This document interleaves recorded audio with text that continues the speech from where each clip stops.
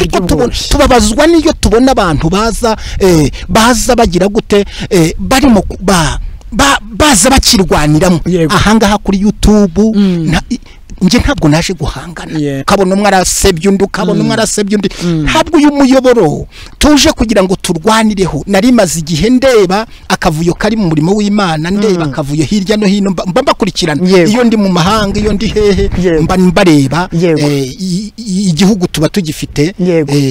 urareba ukareba uti uyu munsi bavuze ibi kuri zaburi barimo baravuga ibi hirya no hino barimo baravuga ibi donc ukagenda ureba tuba tureba uyu muntu yarandezwe uyu muntu yarigishijwe turabareba tukabagaye ukabona umuntu muje guhanganira kuri social media nkaho mwakagiye mu gikari cyangwa se mugahamagarana cyangwa se mugahamagara babashumba bagenzi banyu bakabahuza ukamubwira uti iki kintu niba atari cyo yankozeho yangize gute nitwiyunge cyane ko na leta yacu ifite ubumwe n'ubwiyunge leta igira ukwiyunga twebwe itorero tubura abantu batwunga ngiye kwita ngaruka kuri kino kintu wenda nifuza no kwita ko nkubazaho cyane umupasiteri arashatse bwa mbere biranze akoze ubukwe bwa kabiri akoze ubukwe bwa gatatu bwa kane ubwa gatanu ese uwo muntu wahamagariwe gukorera Imana gutyo hari abagiye bavugwa cyane muri social media bavuga ngo runaka ngo amaze gushwana n'abagabo bangahe urugo rwaramunani yagiye kongera yubaka urugo ese kuri urwo ruhande wowe wumva umukozi w'Imana umeze gutyo akwiriye gukora gute mu gihe urugo rwa mbere umunani rwa kabiri rwa gatatu Plaisir nawe uri muri antamo ako nagatego urimo kunki oya ntago ari agatego gake uragira ngo bene wacu urabazi ko bagira amahane Zaburi nshya. Yes bakunze bazamura cyo twongeye kubasuza mu izina rya Yesu Kristo turefuriza kugubwa neza amahoro Yesu atanga abane namwe aho muri hose kandi kuko kwiza kw'Imana gukomeze kubana namwe muri byose uri mu Rwanda uri hanze y'u Rwanda uri muri Afrika cyangwa se hanze ya Afrika gubwa neza kandi kuko kwiza kw'Imana gukomeze kubana nawe imbere yanyu rero murabona umukozi w'Imana ndabizi neza ko abadukurikira ari ubwa mbere bamubonye kuri kamera ya Zaburi nshya cyangwa se no kuzindi mbuga zigiye zitandukanye ndagira ngo tumwakire mu izina rya Yesu aratangira dusoza namara kutusoza atwibwire tuze kuganira ndabashuhuje bene data abakristo bavandimwe ndabashuhuje inshuti za Zaburi nshya ngire ngo nkuko umugaragu w'Imana Plaisir bivuze ngira ngo n'ubwa mbere mbonetse kuri kamera ya Zaburi nshya ariko ni inshuti yacu dukunda ibiganiro bitandukanye bagenda bakora by'iyobokamana turishima cyane iyo tubonye ibiganiro byabo biganisha abantu kuri Kristo Yesu turabashuhuje rero aho muri abari muri diaspora bari hano mu Rwanda duteraniye ni Kigali turabashuhuje Imana ibaha umugisha mwinshi murakoze cyane ndizera ko tuza kugira ikiganiro cyiza murakoze yego urakoze ngaho reka tukwemerere n'ubundi twibwira amazina utubwire umurimo ukora kugira ngo noneho abantu batari bakuza banze bakomenye neza notse gukora ikiganiro twamenyanye amazina yanjye nitwa Reverend Rwema Fidel Ninzi ndi umugaragu w'Imana shumbiye umuryango w'ivugabutumwa Christ the King Revival Network ikorera hano cyane mu Rwanda muri Uganda aho niho dukunda gukorera cyane ariko tukanarenga nimbibi za East Africa tukagera iyo za Bwota Masimbi yego urakoze cyane Imana igumugisha no mugisha ukomeye cyane kuba turi kumwe na Reverend Pastor Rwema ndumva mbere yuko dutangiye twamaze tugasenga Imana tukiyagiza Imana kugira ibyo tuzo kuganira byose bize kugira umumaro ubwo impamvu ntakubaje niba ufite umudamu cyangwa abana nuko ntekereza yuko nta Reverend utagira jambo ry'Imana rivuga ko umwepiskopi agomba kuba afite voilà mfite umufasha mfite abana yego ndi umugabo wubatse reka dusenga Imana no tuganire Imana data twese ni mu ijuru ngize umugisha ukomeye cyane yuko uduhisemo kugira ngo tukuvugire turumva twifuza kuvuga ukuri nkuko kuri turumva twifuza kudukoresha mu izina rya Yesu kugira ngo abantu b'Imana bongere kuzamurira icyubahiro Imana ngwino bane natwe rero umwuka w'Imana tubere umuyobozi icyo Imana ishaka yuko tuvuga aricyo tuvuga mu izina rya Yesu amen amen amen Pastor ntabwo ari ibintu byoroshye kuba Reverend Pastor, bisaba kuba hari ahantu Imana yabanje gukunyuza kugira ngo igukoreshe, ariko nkurikije ukuntu ngana wakombye kuba uri nka apostle cyangwa bishop kujya utari nka apostle rwose, kandi rwose ubona ko byaba bikubereye. Ngira ngo tutere yanjye niyo nkunda ya Reverend, ndi umurevuranda kandi ubyishimira ubikunze. Ngira ngo Imana nimpamagarira muri uwo muhamagaro wa bishop cyangwa se wa apostle nzawujyamo, ariko ari umugambi w'Imana. Ari umugambi w'Imana. Nkunda gukora ibintu ari umugambi w'Imana. Biri mu mugambi w'Imana, atari uko ari byiza cyangwa atari uko biguhesha icyubahiro. Binabaye byiza nasaza ndi Reverend. Ibyo birahagije. Icy'ingenzi nuko izina ry'Imana rihabwa icyubahiro. Imana ishimwe cyane. Hanyuma mbere yuko twinjira muri topic, ubundi Reverend Rwema yahamagawe gute kugira ngo tuze kwinjira neza muri topic waduteguriye? Reverend Rwema yavutse mu rugo rwa Gikristo, cyane cyane nshima Imana ko umubyeyi wanjye mama umbyara ari we watuyoboye muri iyi nzira y'agakiza. Twabyirutse ari umukristo, tubyirukira mu rugo rwa Gikristo. Ntabwo Imana yampamagaye mvuye wenda nari mu kabari naragiye muki, so yampamagaye mva mu rugo rwa Gikristo. Donc agakiza kanjye ko mfite ndimo mu myaka yo mfite, nakijijwe cyangwa se navuga ngo natangiye kumenya ibintu by'iyobokamana cyangwa gusenga mfite imyaka 6. Nigaga mu mwaka wa mbere primary. Donc uko mama yajyaga muri nibature yagiye gushaka Imana, nakundaga kugenda mukurikiye. Ntabwo ari njye mwana wari mukuru muhira, nta nubwo ari nanjye wari mutoye, ahubwo numvaga mfite ishyaka, nkumva nshaka gushaka Imana, nkumva mama Imana senga ndashaka kuyikurikira, nkabona imico myiza yafite nkashaka kuyigana. Donc Imana yantoranyije ndi umwana mutoya kugeza n'uyu munsi ndacyari mu buntu bwayo. Yego, Imana yaguhamagaye uri mu Rwanda cyangwa wari muri Uganda? Nkurikije ko watubwiye ivuga butumwa cyangwa se umuhamagaro wawe kukorera mu Rwanda, ugakorera i Bugande, ugakorera n'ahandi hatandukanye, Imana yaguhamagaye icyo gihe uri hehe? Urumva yampamagaye ndi muto, just nari hano mu Rwanda. Yego, uti nari hano mu Rwanda, hanyuma ukomeza gukorera Imana kugeza uyu munsi wa none. Nzamuka primary ndayirangiza, njya secondary, nkomeza gukorera Imana, cyane ko nari numuvuga butumwa muri secondary. Birumvikana. Yego, hanyuma Pastor, icyo gihe kugeza uyu munsi wa none intego y'umuhamagaro cyangwa se y'umurimo w'Imana ukora ni yihe? Kuko nabonye abantu benshi baba bafite intego ziye zitandukanye kandi nazo ziba ari nziza bitewe nuko wahamagawe, ariko wowe Imana yaguhamagaye umuhamagaro umeze gute? So ngira ngo nakubwiye ministry ye nkoreramo ni revive. Yego, ni ububyutsi. Yego. Donc nshaka ngewe icyo mparanira ni ukubona abantu baza ku birenge bya Kristo. Ni ukubona abantu benshi baza ku birenge bya Kristo. Niyo ntego yanjye, guhamagarira abantu kuza ku birenge bya Kristo. Kuza gukizwa. Nicyo kintu kimpangayikije, kandi no kwamamaza ububyutse bwa Kristo Yesu. Kwamamaza turi abanyabubyutse. Yego. Numva ngo nicyo kintu kikuba ku mutima, nicyo kintu kindiho. Kandi wenda ushobora kuvuga uti nibikorwa byiza, kuko dufite ibintu byinshi bidukora, ari gusura abantu mu magereza, ari gusura abantu mu bitaro, dufite na gahunda nziza. Ngira ngo mu myaka yashize nka za 2018 na 19 hari ikintu nari naratangije na Padiri wa Baridi rugira ngoga, Imana imwakire kandi mworohereze, cyitwaga Don't Cry Rwanda. Don't Cry Rwanda. Twajyaga tugikora, yari nkivuga butumwa dukunda gukora mu gihe cy'icyunamo, mu gihe tuba twibuka jenoside yakorewe Abatutsi muri Mata 94, twabaga turi connecte. turi kumwe turi mu isanamitima icyo gikorwa twaragikundaga cyane twarakoranaga mu komora abantu ibikomere mu kubabwira ko hari urundi ruhande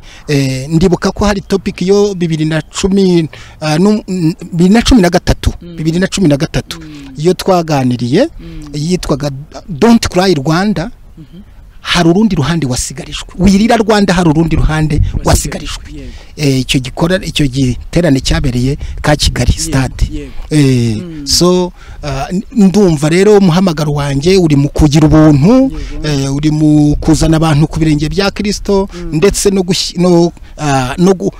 n'ububyutsi kwamamaza ububyutsi abantu barasinziriye turi mu gihe abantu basinziriye turi mu gihe itorero ry'Imana tubona ko Satani yashizemo akantu k'akarindagiza ariko tubwira abantu gukanguka ni igihe cyo gukanguka turabona ba Jehovah Witness baravuga ngo kanguka gukanguka turi mu gihe cyo gukanguka bari abantu nabo bafite yerekwa ryo kubwira abantu mukanguke isi ni kanguki igihugu ni gikanguki itorero ry'Imana ni rikanguke so natwe turi muri uwo mujyo wo kubwira abantu ko bagomba gukanguka Bibiliya iravuga ngo yewe usinziriye we kanguka uzuke Kristo Yesu abone uko kumurikira turi mu gihe cyo gutangaza ububyutse turi mu gihe cyo gutangaza ko Kristo ari hafi turi mu gihe kigoye turi mu gihe kiruhije dusaba ko nibura abantu bakanguka kandi abantu bari mu bakangutse nibo babasha kumenya iki gihe cyo turimo ndabasaba rero torero ry'Imana kugira ngo mukanguke hari ibintu byinshi tubona itorero rihugiyemo tubona abantu bahuze bari mu biki ibintu bidafite akamaro ubona ko ari nk'ibintu nka gatemba abantu bameze nk'abakina gatemba ariko turagira ngo dukangurira abantu ngo ni mukanguke itorero ry'Imana ni mukanguke turabwira isi yose abadukurikira ni mukanguke ni igihe cyo gukanguka ni igihe cyo kuva mu bintu by'akarindagiza tugakanguka ari naho ngushimira Plaisir kubw'ibikorwa by'Imana by'ukora Imana yagura imbago zawe turi mu gihe cyo kubwira abantu ko Kristo ari bugufi Kristo ari bugufi abantu rero iyo tubabona bari mu bintu kitware cyamagero kitware bari muri gitwari gitangaza gitwari nyamara abantu mukanguke abantu mukanguke muve mu byo murimo muve muri aka karindagiza ni mukanguke iyo turebye ibihe byo turimo turabona ari igihe cyo kugaruka ku mwami wacu Yesu Kristo kandi turagira ngo dutegure imitima aho uri umutima wawe utegure kuko turi mu gihe kigoye Imana yaduhaye ibimenyetso Yesu Kristo yaduhaye ibimenyetso yaravuze ngo kandi mu gihe cy'imperuka hazabaho ibihe birushya abantu bazaba bikunda abantu bazaba bagize gute ibyo bintu sinzi nibubona ko tutabisohoyemo abantu barimo barikunda umwuka wo kwikunda umwuka w'ishyari umwuka w'iki ureze so turashaka rero kubwira abantu ko twe turi hano kubwira itorero ngo ni mukanguke twe ntabwo tuje hano gushaka viewers twe ntabwo tuje hano kugira ngo tugire gute no turashaka tubwira abantu ko Yesu ari bugufi turashaka tubwira abagabo n'abagore ko Yesu ari bugufi turashaka tubwira abagabo abasore n'abakobwa Kristo Yesu ari bugufi Kristo Yesu ari bugufi Pastor bibiye gutuma none twinjira muri topic uri mu bantu bafite itorero rinini kandi rifite abakristo rifite abayoboke wari ufite byinshi byo gukora ntekereza ko n'uyu munsi wa none wahombye kuburi kwakira abakristo cyangwa se no mu yindi mirimo y'itorero uri mu ndabareba nahari yego wenda ku bantu badukurikiye ntibabasha kubibona hari abazungu baje kukureba baragutegereje hano kugira ngo uze kubakira abane twahoze tuvugana nabo none narindi kwibaza kuki tumaze imyaka igera nkanjye maze imyaka igera muri 5 nkora ivuga butumwa harayandi machano menshi atandukanye kuri YouTube yakoraga ivuga butumwa abapasteur benshi abakozi b'Imana benshi bagenda bahanyura nubwo atari bose ariko bagenda bahanyura niki cyatumye wowe utajya guza gukorera ivuga butumwa kuri murandasi ngire ngo hari uburyo bwinshi bwo kwamamaza Kristo kandi imiyoboro n'imigari nge nakundaga gukorera ku muyoboro wa Zoom niwe nakundaga gukoreraho namamaza Kristo n'ibikorwa byinshi by'ibiterane no kubura umwanya ariko noneho nari maze igihe ndeba akavuyo kari mu murimo w'Imana ndeba akavuyo hirya no hino mbakurikirana iyo ndi mu mahanga iyo ndi hehe mbareba igihugu tuba tugifite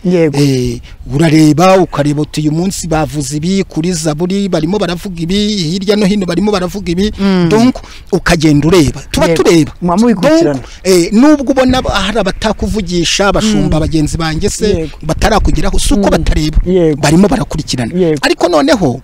maze kureba uyu muyoboro wa YouTube ndeba wenda n'abantu benshi bashobora kuko mufite audience nini mbona ndavuga ntariko wakwegera Plaisir ko mbona ivuga butumwa ryo ndimo kundeba intego yo mfite ayihagazemo wamwegera tukabasha kuganira tukabasha gukora igikorwa cyakanguka I am here kugira ngo dukangure abantu kugira ngo dukangure abantu babe maso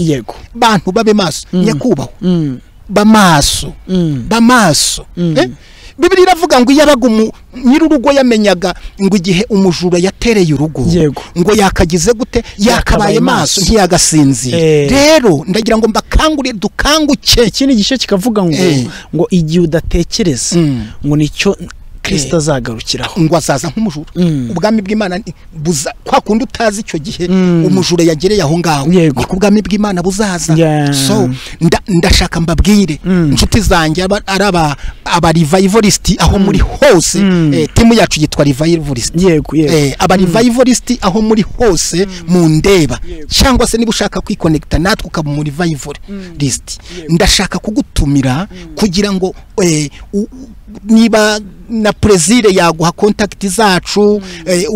turi mu gihe kigoye nababwiye turi hano nta kindi kituzanye ntabwo ari ugushaka turazwi ntabwo ari ukuvuga ngo tuze Imana yaduhaye umugisha turi ba famous ahubwo ni ukugira ngo noneho tubwire abantu bakurikira zaburi nshya nandi macanozi ari hano mu gihugu kugira ngo tubabwire ngo Kristo Yesu ari bugufi kugira ngo tubabwire ni mukanguke muve mu bintu bigize gute byo turababariye tubonye reka mbabwire bakozi b'Imana aba prophets ba reverends ba pastors ba apostles iyo tubona iki kibuga cya YouTube tubona abantu benshi barimo kugiki Imana ya nyamara yaduhaye inzira yo kuvuga ubutumwa bukagera kuri ariko tubabazwa niyo tubona abantu baza bagira gute barimo baza bakirwaniramo ahubwo nk'aho bakabonye opportunity yo kugira ngo bamamaze Kristo bamamaze ibi barimo tukabona n'abantu bageze gute bari mu guhangana ahangaha kuri YouTube nje ntabwo naje guhangana nta n'umwanya mfite ahubwo nje no gukebura abo bagenzi banje abahereza bitamba bagaragu b'Imana baza bagahangana ukabona umwe arasebye undi ukabona umwe arasebye undi ntabwo uyu muyoboro tuje kugira ngo turwanireho Imana iduhaye igihe cyo kugira ngo tubwire abadukurikira tubwire amatorero yacu tubwire intumwa abadukurikiye intama tubabwire ko Kristo ari hafi kuza ibitangaza ndazi kukivuga ndazi kuvuga igitangaza rwose nkanagisiga ukabona kugiye kugitwara ndi umugabo uzi kuvuga igitangaza ariko naje hano ntaje kuvuga ibitangaza naje hano nje gukangura n'ukuri dukanguke ubwami bw'Imana buri bugufi dukanguke urumvishije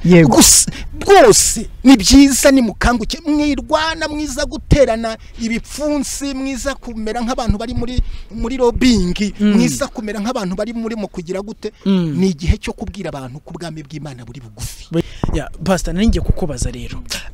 muri no minsi hari ibintu bimaze iminsi bicicikana nkibaza nkabura ibisubizo byabyo ariko ubwo uri umwe mu bakozi b'Imana biraza kunyorera kubikubaza noneho uze kudufasha gusobanukirwa reka duhere ku bantu bitwa abahanuzi uyu munsi wa none umuhanuzi wese araza kuri YouTube channel akavuga agahamagara ikinyamakuru akavanga Imana yantumye n'urugero wenda kuri wenda n'urugero ku mukozi w'Imana runaka wenda tuvuge yantumye kuri Gitwaza akabivuga abibwira isi yose kandi wakurikirana ugasanga ubuntu ubutumwa bw'umwihariko bwa Gitwaza butari kujya ku isi yose nkavuga ntese buriya buryo bwo gukorera Imana ariko ukabishyira ku mbuga nkoranyambaga kuri za message zigiye zitandukanye umuntu yahawe yatumwe kuri Plaisir abishyize ku isi yose yatumwe ku mukozi w'Imana runaka abishyize ku isi yose yatumwe ku mustari runaka abishyize ku isi yose ese ko nabonye ari byo bintu bikunda gukurikirwa n'abantu benshi kandi ukabona abantu bose babikururiye cyane bikanatuma wa muhanuzi arushaho kwamamara no kumenyekana ese ubu n'uburyo Imana iduhaye kugira ngo impano zacu z'ubuhanuzi zirushaho gukora neza kuruta uko zakoraga mbere cyangwa n'ubundi buryo na Satani ari gukoreramo kugira ngo dufashe timo turaganira kuri uruno rubuga nk'uko umaze iminsi urukurikirana ngire ngo sindi mukuru mu muco w'ikinyarwanda ariko nibura hari ibyo nziho baca umugani mu kinyarwanda hari gihe wabonaga nk'umuntu akavuga ngo yishyira imbere nk'ukuguru kurwaye iki urumvishe kurwaye igisebe urumvishije donc reka nkubwire ntabwo ari twebwe turata ibiturimo yego ahubwo ntabwo uzavuga ngo muganga runaka kwa Kanimba hariya hano mu Kiyovu iruhande rwa Sainte Famille iriya clinique hari cyangwa se ngo uvuge kwa Nyirinkwaya ngo burya abagore nibo bazi Nyirinkwaya kamaroke cyane rwose ntabwo urabona Nyirinkwaya arimo gupibulisita ayinyuzeho ibirango avuga ati nyamara muri muza ndabigenza ati nabyaje runaka nabyananiranye nagize guta oya urumvishije baca umugani nanone ngo ingoma irimo ingunguru iri mu busa yego niyo wayikozaho akantu k'amafuti ivuze induru urumvishije yego none twese ntituhanura cyane Imana ntabwo yadushyizeho uwo mwuka yego uwo mwuka w'ubuhanuzi turawufite ariko se ntabwo ndaza ngo nkubwire ngo ibi nibi oya so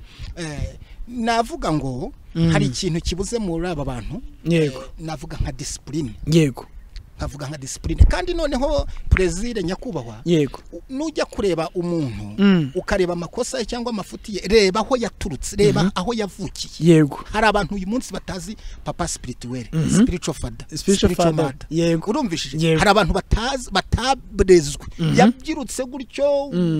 urusanga wenda no mu murimo w'Imana wakora nta titere yafite nta muntu wahamije ibyo bintu afite ugasanga agiye hariya nje ndibi nibi nje kugira gutya oya yego abahanuzi turabafite barahari rwose turabafite kandi nakubwira iki kibuga reka nkubwira imyaka nkikinyemo iki kibuga nkigaraguyemo imyaka ntabwo ari mike yego hari abahanuzi twabonye hari abahanuzi nagiye mbona nk'ubu nigeze gusengana n'umukozi w'Imana witwa Apostle Mutesi Josephine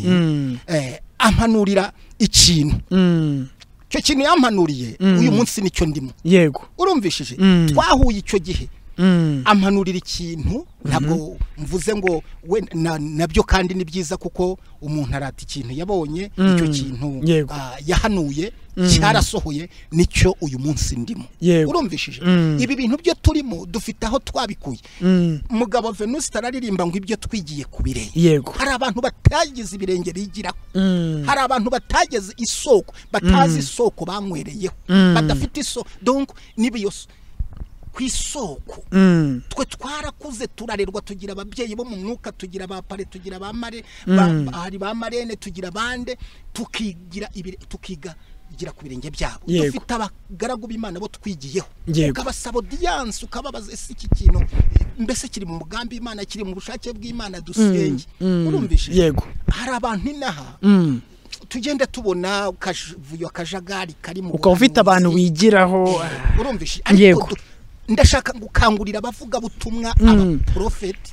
nabande mugire ababyeyi bo mu mwuka abapapa bo mu mwuka yego iyo udafite umubyeyi wo mu mwuka umenya n'igihe wagiriye gute wayobeye nawe wakoshereje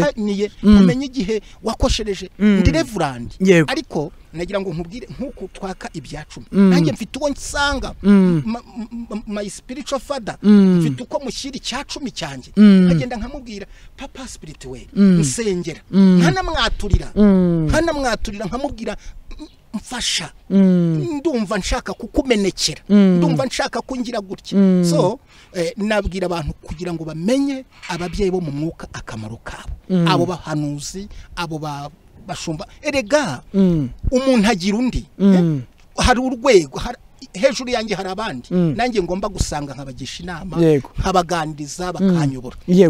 uyu murimo ngumazemo imyaka iri hejuru ya 20 ya 20 kandi iyi myaka yo mazemo igihe kiragira nkasanga wa mundi ambwira nkore mfasha nzamura nshigikira nsengera nagize intege nke nagize gutya mfasha nshigikira urumvishije kandi papa spirituel n'umuntu utoranya w'inyangamugayo ari umuntu usanga hariya ngo namubonye kuri social media nkuku ngo ngiye kumusanga ngiye kujya oya n'umuntu ugenda ukamenekera ukamubwira ibintu byose biri mu mutima wawe n'umuntu ugenda ukishyira hanze kugira ngo amenye intege nke zawe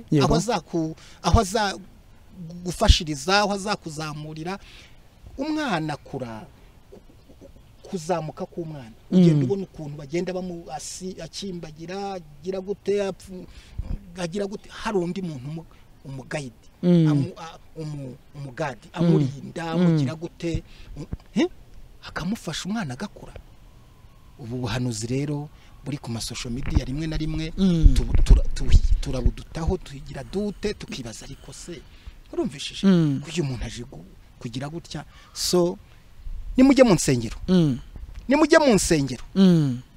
mu nsengero insengero Imana yaduhaye umugisha dufite igihugu cyiza dufite igihugu gifite amahoro dufite ubuyobozi bwiza nimugende mu nsengero mwumve iki Imana ivuga gendo ariko niba ushaka guhanura ngo uje kuri social media nze kwa Plaisir mubwire ko hari ikintu Imana intumye oya hano guhinyuza ibyo bikorwa bibi Satani arimo gucamo kuri iyi miyoboro imwe n'imwe hanyuma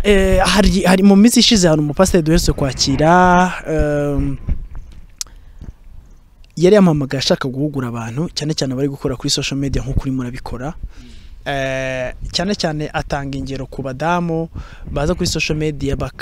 bakavuga nta badafite kwitangira muri bo ibije bakavuga hanyuma abagura avuga ko bakwiriye kugira amagambo bavuga nayo badakwiriye kuvuga bakibuka ko societe nyarwanda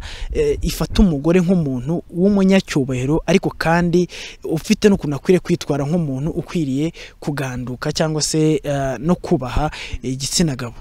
hanyuma haza kuza umudamu umwe mubo yahuguraga cyangwa se wiyumvishije ndatekereza ko yiyumvishije hanyuma arangije agaragaza ko ahubwo uwo mupasiteri yaramufitiye ishyari amufitiye ishyari ari ukumugendaho nukwanga iterambere rye agaragaza ko nyine ibyo yavuze byose nta kamaro bifite ese buriya wa mugani uko guhugura no muhugura cyangwa se ukuri muravuga wenda twari duhere ku bahanuzi ntari umuntu ushobora kubibona nko ko ari nk'ishyari bafitiye cyane ko iyo amaze guhanura gutya leta bicyamamare agakundwa hanigiye baba bashaka cyane cyane audience y'aba diaspora baba bakeneye kumva Imana ivuga audience y'abakire batajya mu nsengero n'iki kandi aho ngaho ku social media niho bagenda bakurira nabo niyo audience ituma barushaho kumenyekana no kubakuramo ibyo bifuza kubakuramo akabategeza kwenda ari nk'ishyari bafite wenda nawe ushaka kumenyekana cyangwa ushaka kugira ngo ufate iyo ntuza navuga ko umuntu amenyekanishwa n'Imana nta muntu numva wakamenyeka ukwiye kuvuga ngo uyu reka nkubwire Plaisir niba ari iby'Imana bizaramba ariko niba atari ibyayo ntibizaramba urumvishije kandi reka nkubwire Imana ubukora neza ube ugira gute iraguhemba hari ikigisho maze iminsi ndimo kwigisha ngo hari abantu bazarama kubw'impamvu ebyiri Imana ishobora gutumurama kugira ngo iguhembe bya bikorwa byiza byo wakoze biguhembere za mfubyi witayeho babapfakazi wafashije babantu bintabwa witayeho kugira ngo Imana izaguhembe bwa bwana wakujije uzatera imbere ubureba umenye wenda nabwo bukwituri hari n'abantu barama kugira ngo Imana ibahore ibikorwa byabo bibi urumvishije kugira ngo bya bikorwa byabo bibi bizabagaruke urumvishije yego so donc iterambere ryose wagira ritavuye ku Mana ntari iryo ni nko kubakira kuki ni nko kubakira ku musenyi abo ntabwo ndi hano kugira ngo mpangane nabo bahanura ejo hatagira nanjye urundi rugamba kuko ndi umuntu utinya intambara urugamba ndwana n'urwo Satani ahagurukije ariko intambara iturutse mu bantu intambara wikururiye urabizi ko hano hari abantu bazi gutongana njya mbabona batongana rwose kabaza turabareba bahanuza ho muri hari igihe tubareba tukavuga ariko uyu muntu yarabatijwe uyu muntu yarandezwe uyu muntu yarigishijwe turabareba tukabagaye ukabona umuntu muje guhanganira kuri social media nkaho mwakagiye mu gikari cyangwa se mugahamagarana cyangwa se mugahamagara babashumba bagenzi banyu bakabahuza ukamubwira uti iki kintu niba atari cyo yankozeho yangize gute twiyunge cyane ko na leta yacu ifite ubumwe n'ubwiyunge leta igira ukwiyunga twebwe itorero tubura abantu batwunga yego ngiye kwita ngaruka kuri kino kintu wenda nifuza no kwita ko nkubazaho cyane hamaze iminsi havugwa cyane cyane pasiteri runaka apotre runaka umuhanuzi runaka bishop runaka ugasanga umwe yakoze ikiganiro kuri chaîne imwe ya Gikristo undi yakoze ikindi kuri chaîne imwe ya Gikristo none ugasanga baraterana amagambo hari nawe nabonye ngo barwanye kandi bose bafite amatitre ye uko ari abakozi b'Imana ese ibyo bintu pastor nk'umuntu wowe none ukuntu ngana uramutse ugiye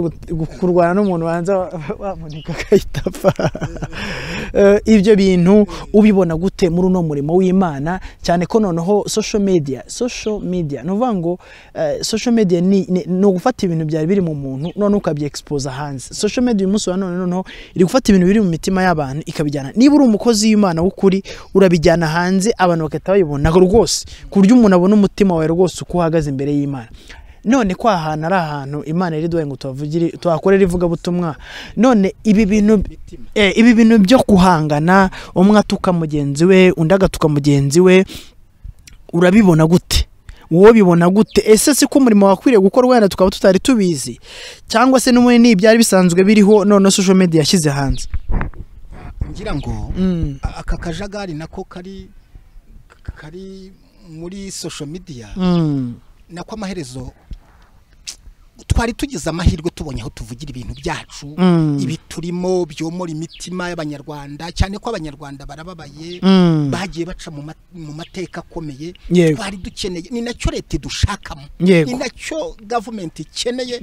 mu bagaragu b'Imana b'ukuri kugira ngo nibura bayifashe gukiza imitima yakomeretse bayifashe kubaka ingo urabona divorce ziruzuye ni nyinshi cyane hari n'abakozi b'Imana murimo mugenda mukora ama divorce urumvishije dukeneye rero twari dukeneye ko dufatanya na leta uyu munsi leta irimo iraduhugura kandi ari twebwe wenda twakagombye kugira icyo natwe ibyo tugaragaza tukereka abayobozi tukababwira nyamuniki ni mukidufashe ni mukidusapotingemo ni mukiduhemo inkunga ahubwo uyu munsi iraza ikadukebura ikadukebura ibingibi sibyo cyangwa ngo hari bamwe barimo kwitabana za ribu bitaba ikigo cy'igihugu cy'ubugenzacyaha benshi cyane bitagakwiye urumvishije so barimo barashaka kugira ngo nibura nkuko wamweyo wigeze guca mu matorero ugasanga amatorero amwe namwe arageze gute arafunze atarafite ibyangombwa bikwiye nk'ibyo bakaga n'amaherezo nabwo bazatubwira bati mujye mushaka umupasitoro ufite izi ndangagaciro ufite izi ndangagaciro so nakubwiye Plaisir tutangira ngewe ndi umuntu wemera ababyeyi bo mu mwuga kandi kuba iyo myaka yose irenga 20 yo maze ndi imbere y'Imana ndi ku birenge bya Kristo nagiye mpura n'imbogamizi nagiye mpura n'ibyinshi nagiye ngira experience zimwe na zimwe noneho wa mubyeyi ukamusanga reka nshima Imana ku bwa Bishop John cyane reka nshima Imana ku bwa papa Pastor Zirampyisi reka nshima Imana ku bw'abagabo b'Imana komeye bagiye bamfasha bagiye bankigikira bagiye bangira inama ndagize n'amahirwe yo kugira inshuti nyinshi zikuze kuko ndi inshuti y'abasaza nkunda kugenda abantu banduta nkabagisha inama mufashe muri cyane nkegera aba bishop abakibishop Anglican church Catholic church urumvishije kababaza nkore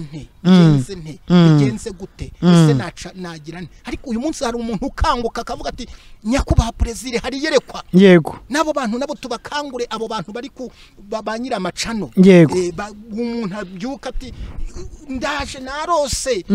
nabonye imvura nabonye igiti kigwa ubwo buhanuzi bw'igiti kigwa ubwo buhanuzi bw'imvura ndi hano kubusenya mu izina rya Yesu igiti kiraguye ubwo n'ubuhanuzi bw'abana urumvishije abo nabana imvura iraguye bafite ibindi byo bagamije ndi hano kubabwira hano kuri social media na hantu umuntu amenye ibintu warubitse mu mutima na hantu amenye niba urwangano wari ufite uko rungana na hantu amenye urukundo ufite uko rungana na hantu amenye ngo uyu muntu ateye atya imico ye niyi guhangana nuko aba bagirwana turabumva tukababara ese Mana ni ariko humura igihe kirageze kandi akakavuyo nkuko tukabona natwe tukababara nk'abashumba turahugura bene ntabwo twaje hano kubatuka kuba intege ngo tubashyire hasi no nta numwe natunze urutoki ahubwo ako kavuyo wowe nawe uriyizi izo narose ndashaka gutwika Plaisir ntabwo ndagutwika niyo cyabonwa n'abantu babiri batatu ariko kikagira uwo gihindura icyo kintu nagishima ntabwo naje hano Reveranda Rwema ntabwo ari hano kugira ngo atwike ntabwo twaje gutwika ibi turimo ndabizi ko bikenewe ibi turimo bifitiye akamaro benshi ntabwo ndaha kugira ngo ntwike ndahangaha kugira ngo duhugure bimaze kuturenga iyo tubona izo ntambara izo nzozi nakarota ati ndaje nabonye agiye gupfa ibihumbi agiye gupfa ibinibi Imana iduha inzozi cyangwa se imanura ubuhanuzi kugira ngo dusenge abantu basenge iyo uri umukozi w'Imana ufite urukundo usengera ibintu ubonye usengera ibyo wabonye ariko ngo narose ngo ibinibi ngo narose ngo imbwa zuzuye igihugu uvuge ku audience y'abantu 2020 hari abakeneye gukira ibikomere byo biri mu mitima yabo uyu munsi hari abagabo n'abagore bababaye uyu munsi hari abasore n'inkumi bababaye uyu munsi igihugu kiradukeneye gikeneye itorero kugira ngo dufatanye kandi reka nkubwire igihugu n'itorero biragendana turi hafi igihugu kiradukeneye kugira ngo kitubonemo wa musaruro hahandi gitifa tageze hahandi meya tageze hahandi polisi tageze twebwe nk'abagaragu b'Imana bahari cyangwa abagore b'Imana bahari tubashe kubyara umusaruro igihugu kivuge giti kivuge giti cyane ko buriya n'abakozi b'Imana hari ahantu bagera abayobozi batabasha kugira buriya umukozi w'Imana yemererwa n'umukristo kumufungurira umutima akawugeramo ukagira ibyo umubwira ku buryo ashobora no guhinduka byoroshye kuruta uko umuyobozi yamubwira hanyuma noneho ndashaka kukubaza iyo ibi bintu bibaye kuri social media gutya hakabaho guterana amagambo kw'abakozi b'Imana kandi bagakwiriye gushyigikirana bagakwiriye gucyahana mu buryo Bibiri ivuga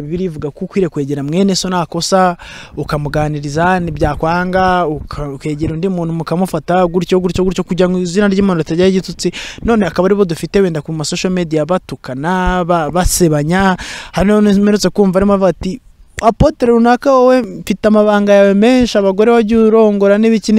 undi ati nawe ndakuze ati impamvu watandukanye n'umugore nuko byagenze gutya na gutya ukabona mu byukuri nta cyubahiro cy'Imana kikiri kuri bo ese ubona biriya bintu bifitiye Satani afitiye intego afite muri bino bintu turimo turabona ni yihe intego ya mbere nanihuse ni ukugusha babandi bakiri bato kuko umuntu wabonye izo ntambara iyo rwaserera iri kuri social media y'abantu b'Imana bo yizeraga nta kindi aravuga ati po kwigumiraho narindi ntacyo bintwaye kwigumira mu byo nabagamo ntacyo bintwaye reka nigumiraho ngaho donc twebwe tubona igihombo itorero ry'Imana rigira igihombo iyo abo bantu bari bitwaga ibitsanyo bitwaga abari bafite iby'Imana iyo batangiye kugirana aho ngaho kugaragaza kamere zabo bakazisohora bakahangana babandi batoya turabahomba babandi barimo guceza hariya mu night club turabahomba aravuga ati ndabanjye babandi bibereye mu mabara turabahomba yego ndajya hehe ko ndeba na hariya naho wa ndi washaka gukizwa nyine uwo turamuhombye yego kandi biturutse kuri babandi kwitwa ko ari we wahombye kumuzana ko ari we akagombye kumuzana ijambo ry'Imana rivuga ngo hagowe umwe ugusha umwe mu bakiri batoya ni bibazo bazabona ishyano abo bazabona ishyano so Imana nibiguhaye opportunity ukabona umugabo nka Plaisir aje nkuko wampaye umwanya usanze hano ukampa umwanya ni ngombwa kubyaza umusaruro tuzi ntabwo ari uguhangana gushimira kutajyushyiraho iyo rwaserera Imana iguha umugisha nukuri Imana kura zaburi nshya umugisha kandi na nyirayo n'abakozi na timu mukorana Imana ibaha umugisha mu izina ry'Imana n'umwana n'umugabo Imana ibagurira imbago kuko nta rwaserera mbona ntabwo ujya wemera uri mu bagabo bo nkurikira nkabona ntabwo urimo kwemera guhangana ariko abandi noneho runakazanye ibi noneho uyajanye ibi ngibi noneho runakaje gushyira hanze ibya runaka reka mbabwire Plaisir nta muntu buri muntu agira ibintu bibiri agira defo na karite yego hari defo yo nanjye ndi umuntu defo yo mfite cyane twambaye inyama n'amaraso turabanyantege nke ariko hari na karite zo mfite yego kandi nawe nuko yego ariko si ngombwa kuza ngo runaka defo umuzimo abarizo hari akantu ejo bundi nabonye kuri status kavuga ngo ibintu byo kubika ibanga byo kugira ibanga kavuga ubugome buri hanze naragapostinze mbona abantu baratangaye kuko nanjye karantangaje ngo hari igihe wishyiramo umuntu ukamwegera ukamubwira uti tuba inshuti defo yawe arayimenya kuko nakubwiye kwa kundi papa umubwira defo zufite kugira ngo abashe kumenya icyifuzo yego rero iyo ya defo mutagize ibyo mwumvikana ati reka njye kugutaranga reka njye kugutahaza ibyawe ndabizi reka nze mbishyire hanze hano hantu abantu bamwe na bamwe harabahakura n'uwo mugati by the way hari nababasha barawabona mwinshi cyane bitewe ni nabagiye wenda bibakora ku mutima ibyo bafite ubutunzi bwo bafite abandi bakabumva barabukunze ariko noneho akavuga nanjye hari yakuraga umugati reka ngende mpamusenyere reka ngende mpafunga ntabwo ibyo ari by'Imana iduhamagaye yego guhangana nge usibira umugisha nze ngire gute oya ngewe ndaje hano suko ntabareba suko ntabazi suko ntabakurikirana ariko sinje hano kugira ngo batunge urutoki nje hano ahubwo kugira ngo bahugure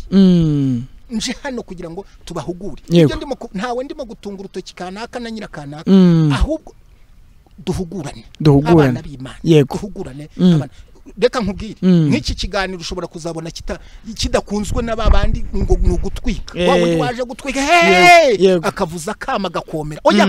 nje nakubwiye niyo baba babiri yego niyo yaba nje nawe tukiganiriye twenyine n'uriya mu cameraman cyaba ari ibyo it's okay icyo Imana yantumye waba gikose ntabwo naje gutwika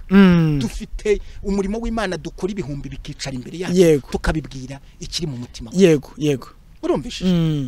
dufite uko Imana yagiye duha yego nigeze gutangara mpagaze imbere y'abantu ibihumbi birenga 15 esuwe kurumvi ibihumbi 15 mpagaze imbere yabo iyo diyanse si nyinshi ni nyinshi cyane iyo iby'Imana donc twahamagara abantu dufite ibyo kuvuga twahamagara twicaye muri amastade twayicayemo tubwira abantu nshaka gutwika nabwira none subaha ndaturishije nabwira nkategura igikorane kandi nkanatura bakanagutura ugatahana n'amafaranga cyane urumvishije ariko baha Plaisir waje n'imodoka yawe ikeneye amavuta nkeneye kuyiha amavuta ahubwo ngiye kukugira gute kwishyura ahubwo urumvishije so nakagombye kuba ari njye ahubwo waje ahari yahutuye ahubwo kuravunika utireka nze ngusange Imana iguha umugisha kandi n'iki kinyamakuru Imana igiha umugisha so niyo mpamvu nsaba n'abantu badukurikira kuri zaburi nshya kugira ngo uyu mugabo w'Imana mu blessing mujye mu umugisha mumuhesha umugisha kuko ari mu bagaragu b'Imana bafite channels z'ibintu by'Imana bakora mu murongo neza Imana igiguha umugisha yego turimo tugana ku musozo rero nari ngiye kukubaza abakozi b'Imana mukorera Imana mu kuri ndetse no mu mwuka ni benshi ariko ntago ari bose kandi ukuri ni Bibiliya cyangwa se ni ijambo ry'Imana. Ese umuntu ukorera Imana akaba yagira ibyago cyangwa se ubwe akabigiramo agakora divorce, ari umukozi w'Imana, ari pasteur, ari umuntu nyine ushumbye itorero runaka, ese mu gihe ukoze divorce uba ukwiriye kubyitwaramo gute kugira ngo izina ry'Imana rikomeze kubaho kandi n'umurimo ukora utajya mu mugayo mu gihe bibaye ngombwa yuko habaho divorce? Impamvu mbivuze nuko hari ibyagiye bivugwa kuri social media cyane kandi bikavuga ku bakozi b'Imana ku ma divorce. So aho naho kuri divorce ni ikintu gikomeye, ni ikintu kigari twakaganiriye cyangwa twazanakoreye na deba ikiganiro, ariko Yesu Kristo hari ubutumwa yaduhaye bwo gusenda. Yego. Nubona bimeze bitya zamwandikira urwandiko. Yego. Urumvishije? Yego. So rero ntabwo namenya ngo yukanaka ngo yabigenje atyabiza atya. Yego. Ariko nkubikurikiyemo avuga ati uyu nguyu hari ubu dufite ikibazo nk'itorero, buri muntu wese abarwana nje Amerika. Yego. Nje Burayi. Yego. Nje muri Australia. Yego. Nje bunaka. Hari nuza hari amafaranga, hari ibintu byihuta. Ugasanga umuntu ashatse kwiteranya, asenye ibye yubatse kera, asenye urugo yari afite amaranye n'umuryango w'imyaka ingahe, umugore n'abana bangahe, ugasanga arabise. Ibyo ntabwo tubikunda, ntabwo tubishima rwose, ntitubishima.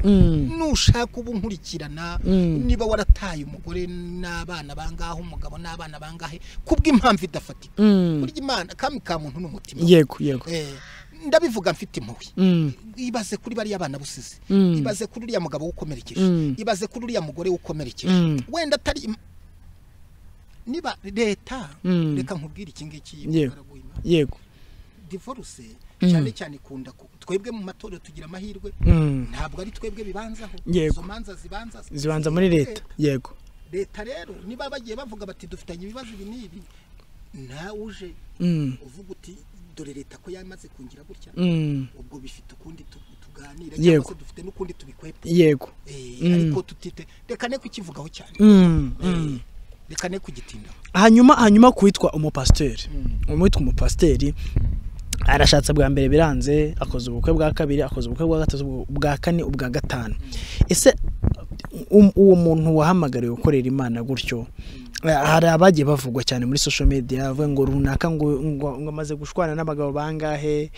urugo rwaramunaniye yagiye kongera yubaka urugo. Ese kuri urwo ruhande wowe wumva umukozi w'Imana umeze gutyo akwiriye gukora gute mu gihe urugo rwa mbere umunani, rwa kabiri, rwa gatatu? Burya Plaisir nawe uri muri antamo, ako nagatego urimo kunki. Oya ntago ari agatego. Gake uragira ngo bene wacu urabazi ko bagira amahane. Yego. None kandi naje twaganiriye nkubwira nti sinshaka nta muntu ushaka gutunga agatoki. Sinshaka gutunga agatoki. Yego. Ningira ngize icyo mvuga, avuga ati burya ni kuriya ni kuriya tubanye.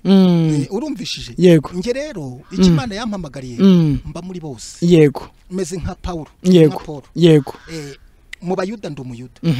mu bagira ikindi umugira iki, kugira ngo ndonke, kugira ngo baronke. Yego. Bariya nabo ni bene data. Yego. Nubwo wenda bameze nka Timoteyo yavugaga ati bamubwira bati kubw'inda yawe yakunaniye. Yego. Kubw'ibyo ngaho bameze nk'aba, ariko sinshaka ko. Yego. Kujya kure, sinzi impamvu, sinzi ikiganiro cyo bagize, sinzi uburyo ibibazo bagize mu rugo rwabo. Buryo urushako ni ikintu gikomeye. Burya nibo bazi ibyo bavuga cyane. Ni ibintu biri hejuru. Hanyuma pastor, ni kino naho wagira inama twebwe abanyamakuru ariko dufite ibinyamakuru twakwita ko ari ibya gikristo, uko biri kose nitwe tubagaburira, nitwe duhereza abantu ibyo bakwiriye kureba n'ibyo bakwiriye kumva. Mu magambo make nitwe tubahitiramo, twabishatse twakora ibyiza gusa, twabishatse twakora ibibi gusa, twabishatse twanabivanga tukabivanga rwose. ariko niye nama watugira noneho nk'umushumba ureba ibyagirira umumaro itorero ry'Imana n'ibyaryangiza. Namwe mwarahurikitse muhura na benshi ariko ntabwo nakubwira ngo uzamuha ikiganiro ngo uyu mwime ikiganiro ahubwo abadukurikirana ababakurikirana wowe niba umuntu aguhaye ibintu ubona bidafite akamaro udakeneye wowe niba ubona umuntu nta busho reka nkubwire ubona kwaka icyo ufite niba ubona icyo ukeneye atagifite reka nkubwire Plaisir yego nk'ubu Bibiliya iravuga ngo umugombozi utabasha kwigombora ubugombozi bwe buba bumariye icyundi ntacyo nk'ubu waza ngo ngusengere nkagusengera inzu ntarubaka si ikibazo se nanjye nta nzu mfite ngo ngusengere ni ikibazo waza nta mugore mfite ngo ngusengere umugore waza ntaki ubu wamvugisha nakuvugisha icyongereza wenda ntakizi cyangwa igifaransa icyo mfite nicyo ntanga yego niba ubona icyo umuntu mvuze ntinguhesheje inzu mu mujyi wa Kigali wayibona kuko ndayihafite cyane rwose mvuze ngo nguhesheje inzu ibunaka wayibona kuko Imana yarayimpaye yego mvuze ngo nguhesheje amafaranga wayabona kuko Imana yarayaduhaye mvuze ngo nguhesheje ubuzima Imana yabikora kuko ibyo dutanga natwe yabanje kubiduha yego twebwe twakurikiye umwami utanga yego twebwe icyo dutanga turagifite ntabwo dutanga icyo tudafite reba uwo muntu urimo gukurikirana ibyo arimo kuko arabifite ubundi indangagaciro ibyo ukeneye ubimubonamo izo nimwe mwitera rwaserera mwebwe mudukurikiye audience mwebwe mudukurikiye yego byangendekeye gutya bingendekera gutya ibyo ntabwo igihe mwabiganiraga ntabwo twari duhari yego rekera aho ngaho mira yego gumisha mu nda yego so ndumva rekane ntabwo nkunda guhangana na Bibiliya navuga ngo Petero na Yohana bari ku irembo ryitwa ryiza niwe ntibeshye bakize ikirema ngo ikirema cyarabasara bango ariko rero ifeza nizabo ntacyo bifite ariko icyo dufite turakiguha mu izina rya Yesu Kristo haguruka ugende ubuzima bari babufite barabutanga yego ifeza ntayo bari bafite yego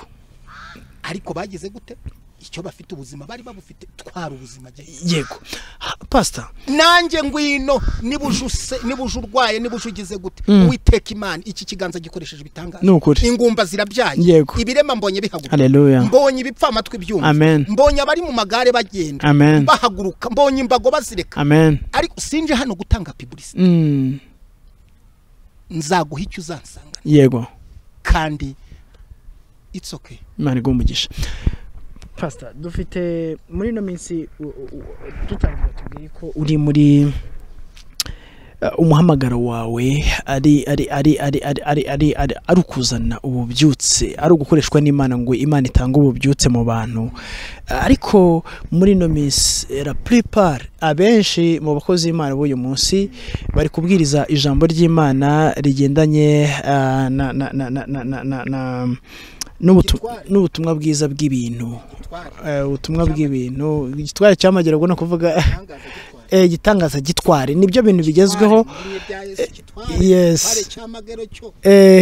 kandi mu bigaragara ubona ko bari kugira audience nini cyane abantu benshi bari kuza ahantu barimo barakira ibitangaza cyane nkavuga nti ese nta mpungenge zaba zari ko dushobora kugwiza abitwa ko ari abakristo benshi ariko tukaza kubura Kristo muri bo tukaza kubura ubuzima muri bo kuko nkwikije ama social media abakozi b'Imana bakunzwe abapastors bakunzwe abahanuzi ababishop bakunzwe urabona ko umurongo barimo ari ukubabwira abantu yuko Imana eje kubakorera ibitangaza none wowe uri kubibona gute nk'umuntu uri mu murongo wo kuzana ububyutse kubwira abantu ko Kristo yazanywe no kugira ngo atange ubugingo ndetse atange bwinshi abantu bave mu byaha hanyuma bamenye ko Kristo ari bugufi kuza hanyuma abandi bakaba bari mu wundi murongo uvuga ngo Yesu araje kugira neza araje guha etaje araje guha ubutunzi araje guha kubaho neza warupfu yarazutse Imana nyine ije kukugirira neza donc hakabaho gukundisha abantu isi cyane kuruta uko bakumbuza abantu igihugu cyo mu ijuru ibi bintu uri kubibona gute ko ari isi tugezemo cyane ko ijambo ry'Imana bavuga ngo mu minsi y'imperuka abantu bazaba bashaka kumva ibibanezeza. Reka nkubwire no muri ubwo bubyutse bwuvuga burya n'ibitangaza bibamo. Bubyutse aho buri n'ibitangaza birahaboneka. Yesu Kristo iyo yabaga ari mu biterane arimo abantu barakiraga, abantu bakagira gute, bakaza ku birenge bye ariko bakanakira. Reka twibuke uriya mubyeyi wari umaze imyaka 12. Reka twibuke yaje amushaka amukozeho. Iyo ufite ububyutse n'igitangazo urakibona. Iyo ufite ububyutse niyo ndwara irakira. Ububyutse ni ukuba imbere y'Imana, ni ukuba ku birenge bya Kristo, ni ukuba imbere y'umwami, n'igitangazo irakiguha. Ntabwo ndaha rero kugira ngo mpinyuze ko ibitangaza Imana irabikora. Ntabwo nareka kuvuga ko ibitangaza Imana ibikora. Ibitangaza Imana irabikora. Ahubwo ibaze ngo uyu munsi igitangaza cyanjye urumvishije. Hari abo dufite wibaza ariko si iki gitangaza. Icyambere wakagombye kugira ni ukugira Kristo muri wowe, ukamenya ngo iki gitangaza ndagifite. Hari umuntu uherutse kuza kumbwira, reka nkubwire, urumva yaraje arambwira ati Reverend, ati dore ati ndamukuye. Yari umukobwa ngo aramukuye. Ngo aramukuye. Basobanuriye gukura wowe. Gukura ibyinyo nyine no gukuramo amafaranga umuntu w'umugabo. Ati ndamukuye ntise umukuye, ati mukuye 1000. Ayiwe data we ni nakayabo. Ati nanjye rero ati wari umaze iminsi udusengera, ati nari nkuzaniye icya 10. Ubwo ni 100. Cyangwa se amadolari 100. Amadolari 100. Uwo mwana w'umukobwa naratinye, yavuga ntari kumana. Ati rwose ndamukuye. Urumvishije? Ayo madolari 100 wenda turekera aho ngaho. Urumvishije? We nagombaga kubona nk'igitangaza, ariko naramwigishije, naramuhuguye. Hari icyo namubwiye. Nje nari kubona nk'igitangaza cyangwa avuga nti Imana igukora igitangaza. Ariko ari kucyita igitangaza. Hari uburyo namuhuguye, hari uburyo namuganirije. Rero nibitangaza turebe uburyo icyo gitangaza kibonetse. Tumenye urambwiye umuntu ari ububyutse, ariko ndashaka kubabwira ko bugendana n'ibitangaza. Ibitangaza gira Yesu muri wowe. Ariko intego ni ukuba abantu bakira Kristo. First of all gira Yesu Kristo muri wowe. Gira Yesu Kristo muri wowe. Mutunge nk'ubutunzi bukomeye. Yesu azakuri. Reka nkubwire Plaisir, dufite abantu benshi Imana ikoreye ibintu bikomeye, benshi cyane. Dufite abarokora Imana ikuye ku cyavu.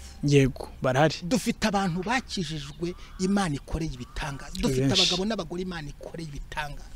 Ariko bitewe n'iki? N'umutima wawe. Wo gushaka Imana, wo gusonza, w'inyota bafite yo gushaka Yesu Kristo. So ndumva rero ibitangaza byo birahari Plaisir. Ntukajye wenda wumva ko bitangaza Imana irabikora cyane ko n'ijambo ry'Imana rivuga yuko abantu batazizezwa na Yesu Kristo n'amagambo avuga bazamwizezwa n'ibitangaza. Bivuze ngo nyine ibitangaza bibera abantu batizera Imana, ariko iyo wumva ijambo ry'Imana biba bihagije. Hanyuma reka dusoreza aha ngaha dushimira cyane abakunzi ba ZABURI bari badukurikiye. Dushimira cyane Reverend Pastor Rwema watuganirije neza, kandi uko ntekereza nuko nzi neza yuko ntago umwuka w'Imana ashobora no kumanukira mu muntu busa, ahubwo ari cyo bayagambiriye hari n'abo bashaka gukiza imitima y'abo benshi cyane. Reka rero mbere yuko dusoza Pastor, umuntu yifuza kukubona yakubona gute, wenda ashaka guhemburwa n'ibyo nibiva mu kanwa kawe cyangwa se n'ibyo Imana yashyize ku mutima wawe? Ahantu henshi ho na contact ndaza kuzibaha, n'umuryango w'ivugabutumwa utuyoboye ndaza kubabwira uburyo kimwatugeraho, aho mwadusanga. Nimero yanjye ni ya WhatsApp, ni ushaka kuvuga? Ni +250488243167. Kimenyetso cyo guteranya 250 788 24. Hanyuma rero reka dusenga basubikira aha ngaha. Ndabizi neza ko n'ubundi Imana ni gushyira ku mutima n'ibindi